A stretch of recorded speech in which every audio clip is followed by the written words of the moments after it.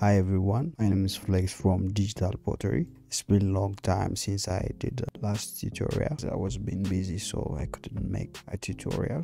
Even today I couldn't do a longer version, but I will give you some amazing tips how I create this Lego generator. One of them is how I extended the switch node, and the rest download the free file from my Gumroad page and learn a lot from it. Support, like, subscribe, and thank you so much for your amazing support. It means a lot for me and keeps me thrive. Stay tuned.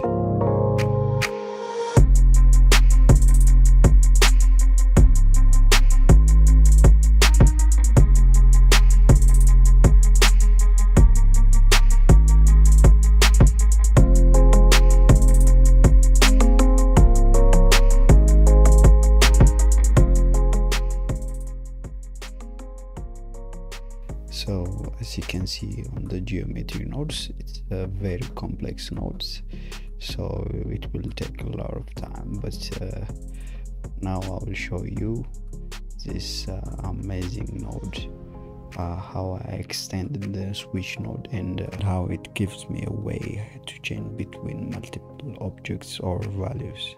First of all, the default switch node is limited to only two inputs. Thus you can only switch between two objects or values, so that's a limitation, but it doesn't mean it's not powerful.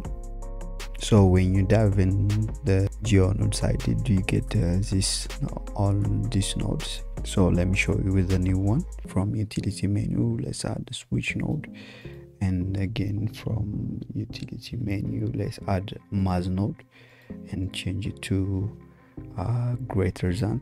So we need the greater value, so let's link the greater than output to the switch, and let's group them, Ctrl G, and let's for the inputs, a new input, change it to integer because we need an integer value.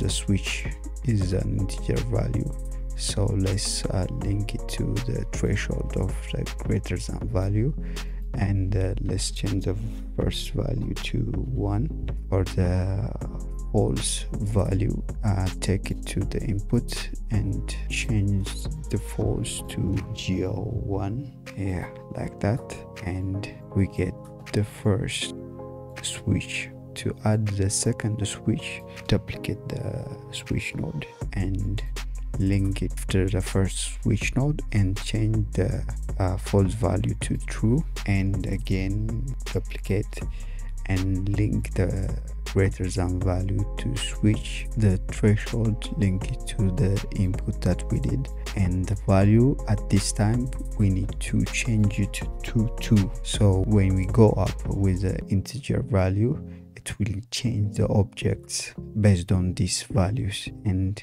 take the false value to geo input and change the name to geo2. If you want to extend more, duplicate and link, and output to output, the threshold to input, but this time this is the value 1, this one is 2, and we need to change it to 3.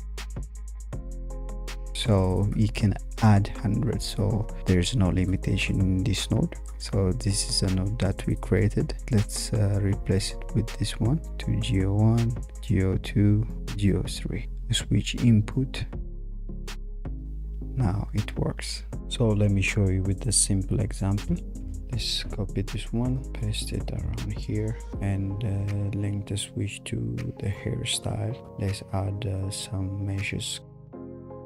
You can switch between multiple objects, and you can add more and more and more.